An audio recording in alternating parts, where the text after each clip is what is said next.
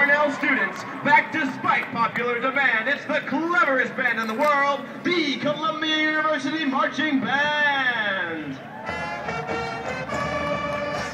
Featuring J. Kevin Gould, head manager, Ye. Jonathan Yeager, drum mayor, and J. Jason Gaines, finding out how big the red really is. Welcomes itself back to beautiful, bucolic, bilateral, urbane, multicultural, Ilya-Mocenary,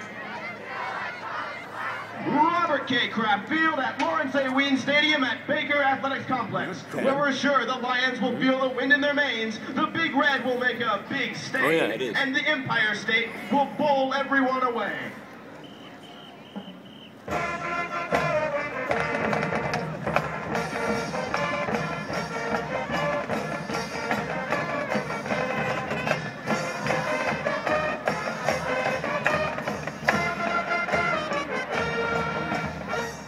Welcome, one and all, to the very first Empire State Bowl.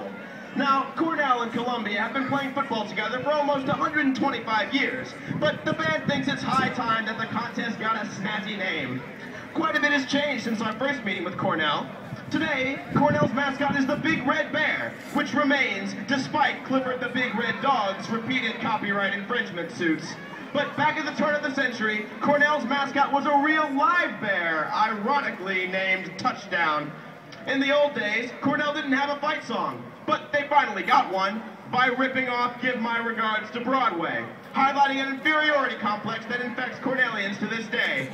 Most importantly, back then both schools formed boring, regimented, militaristic musical outfits to provide so-called entertainment. Good thing at least one of us figured out how to put together a fun marching band.